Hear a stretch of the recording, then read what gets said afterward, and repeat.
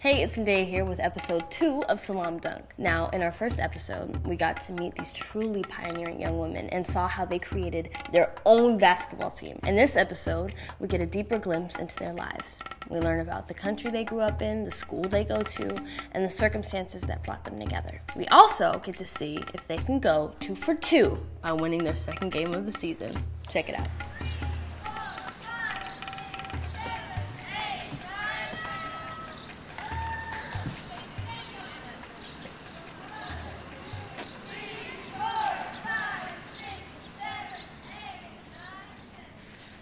I love basketball so much, and when I got low grades and be in probation, I knew that I love basketball more than I thought. It's like my soul for me.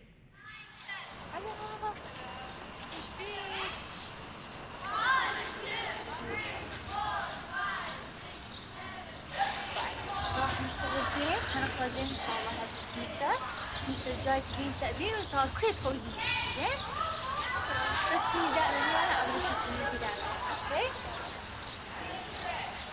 The next 6 weeks of not playing is going to remind you that you're here not just to play basketball, but to be a student also. And that's important. But it's also going to remind you how much you love to play. It's going to make you work so hard these next few weeks. And we've got tutors for you, and you're gonna pass your classes. Mama? Yeah? Child?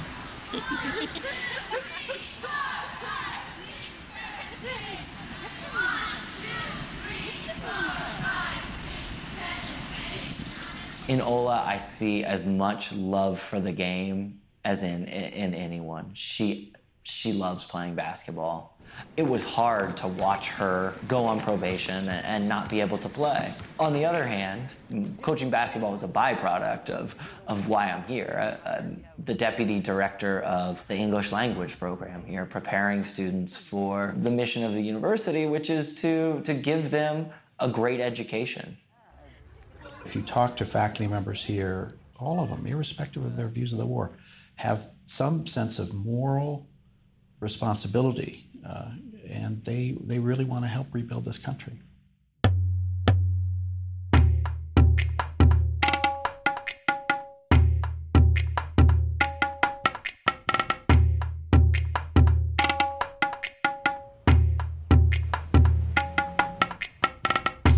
This university is very new. We opened our doors in October 2007. We want to be the university which produces the future leaders of Iraq. To get into the university, whether your parent is the father or a president of Iraq, doesn't matter, because if you don't pass the entrance exam, you don't get in. You know, there have been students with connections and contacts who haven't gotten in, or who have failed out because you don't pass the academic requirements. We don't compromise on that. Our students here will become the next leaders, the future Iraqi leaders, absolutely. For all my family, they are sure that this university is the best university in Iraq. But sometimes we are a little afraid talk about that, especially in Baghdad. When I went to my high school, I couldn't say that I'm from AUIS University. It's not because of rich person, it's because you are joining American university. If anyone asks me here, you are in which college or which university, I will say, I am in AUIS. I'm proud. But in Baghdad, I will never say that. Yeah, I can't. I'm afraid. On Mondays, it's going to be Juan. On Tuesdays, you have Inji, and then on Wednesdays, you've got Sally. So every day, you've got 1 hour of reading help per day. That's just the help you're getting. You've also got to do everything at night on your own. You can tell your brothers they can make dinner for the family. You need to study. I don't think the food will be very good, though. She got the permission or to be in that team because we trust our family, we trust each other. Yeah. She said that I can manage studying beside the team. Both sides, yeah. but when she realized that it's affect her grades, and it did. No, it's not me. It's her teammates. Yeah, but you made the schedule. But your teammates are the one. Your parents should know that it's your teammates.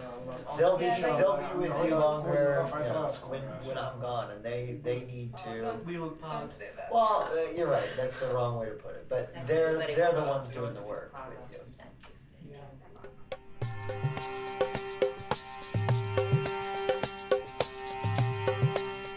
I think people here are just inured to this idea of transience and of the fleeting nature, not just of life, of that you might die, but that people are going to come and go. On a personal level, it's going to be really hard to leave. I didn't have students like this in the United States before I left. I won't have students like this when I go back. Knowing that I'm a part of that process of coming and going, of people who are here and then they're gone, is tough.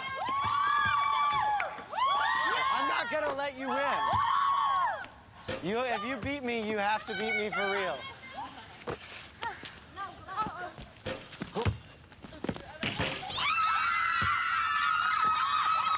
All right, let's get it in and then let's get out of the rain before we all get sick. Did I really just lose to you guys? All right, who are we? 1, 2, 3. Hey, let's go. No, I have to make it. Okay. All right. Let's go. Knock this down before we both die of pneumonia. I mean, eventually everyone will go back to their country. They will go back to their lives. And that's something we know it here. From the beginning, from the start. Come on, concentrate. There it is. The ball's heavier, you gotta lift it a little bit higher. Look at your toe. You keep missing this way. Look where your toe's aimed.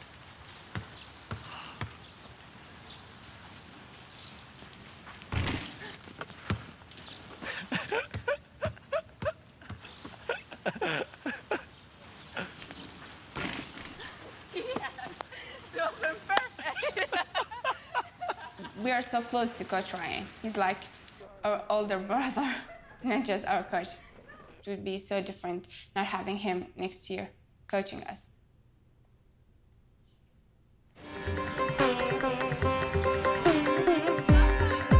Okay, here we go.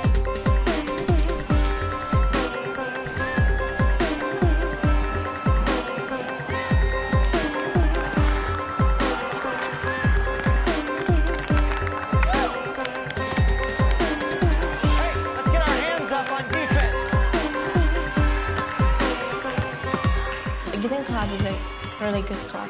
Some of them have been playing basketball like for 10 years.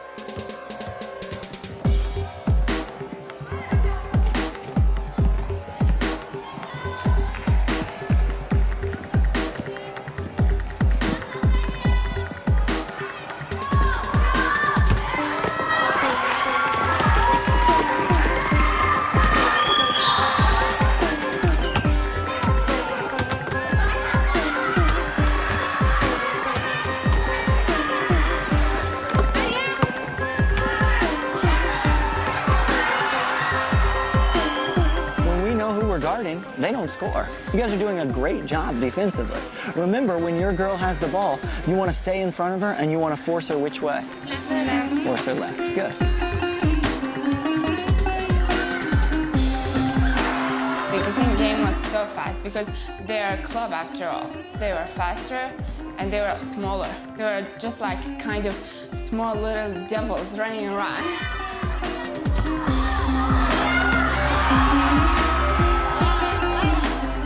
I thought like we are like going to continue like winning games, you know. After the kissing game, we are like, we are still not there yet.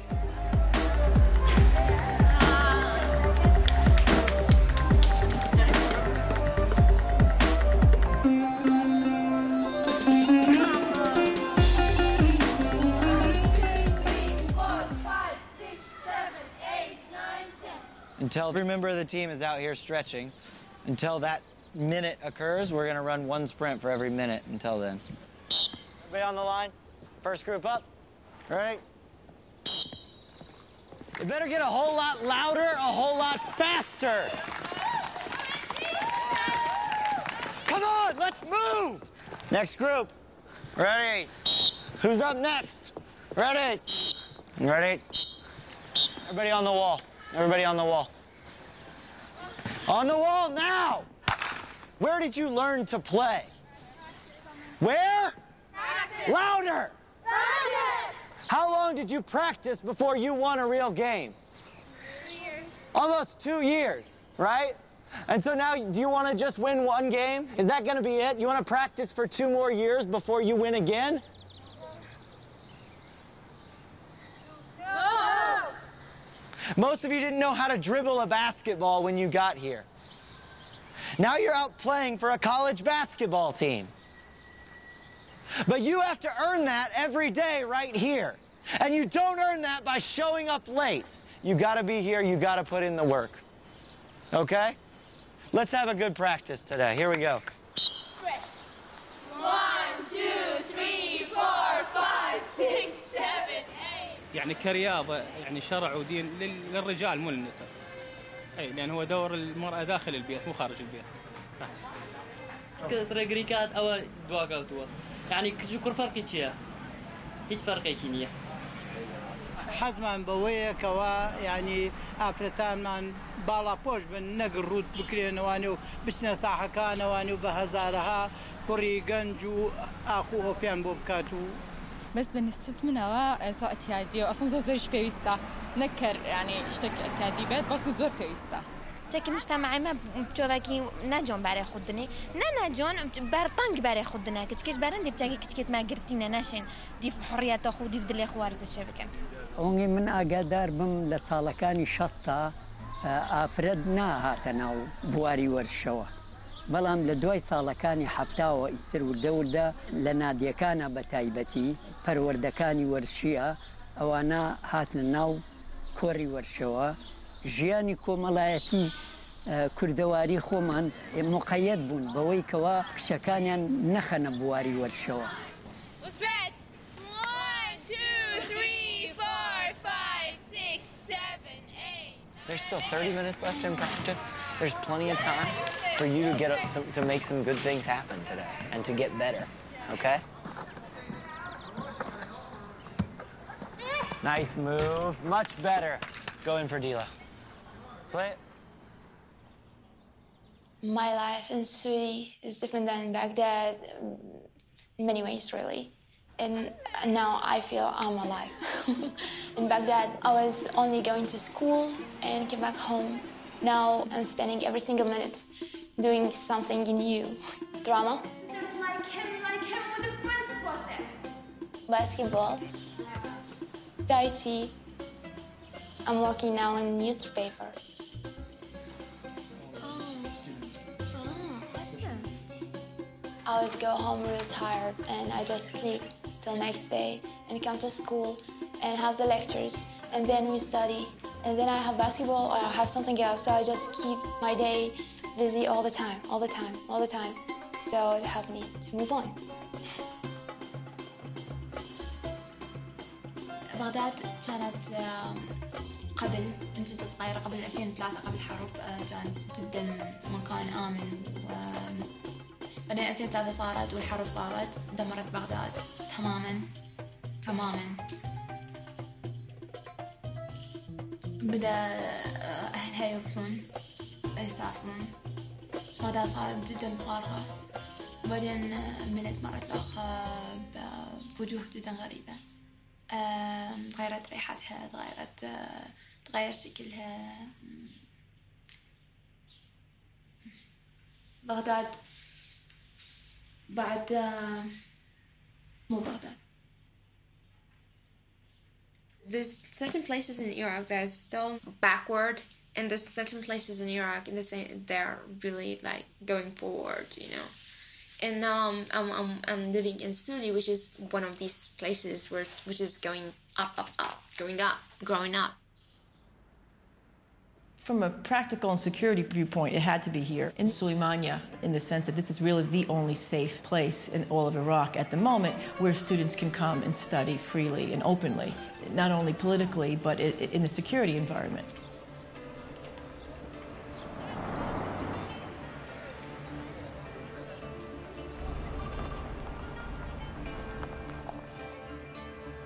We have all sorts of students here. This last year, I'd say maybe 15 or 20% of the students came up from the South, largely Baghdad. We're doing everything we possibly can to bring up as many kinds of students as we can. In regards to tension between Arabs and Kurds, of course, yes, there is. You can't wipe out 30 years of violence, aggression, and war.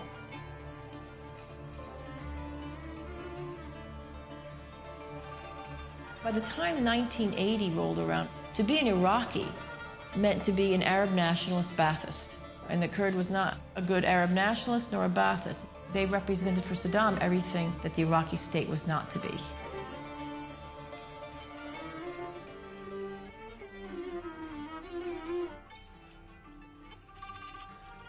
With the creation of an autonomous zone, a safe haven, if you will, slowly the region started to engage in the types of activities that normal states would do. But the key moment really was 2003, with the overthrow of Saddam Hussein, with the creation of a federal Iraqi state, a constitution that gave the Kurdistan region, for the first time in its history, the right to exist as a political entity in Iraq. This episode really helped me understand why these girls care so much about basketball. The school might be there to train their minds, but basketball ignites their passion. When I first started watching this documentary, I was surprised by how much I could really connect with these girls halfway across the world. They felt so much like me and my friends. But in this episode, you realize that they've had to endure things that we'll never have to experience. They've had to deal with war, losing their homes, and never knowing how long people are going to stay in their lives. And so for them, basketball is an escape, especially for someone like Leilani. It's so much more than just a sport. It's a way of keeping her mind off the things that she doesn't want to see every day.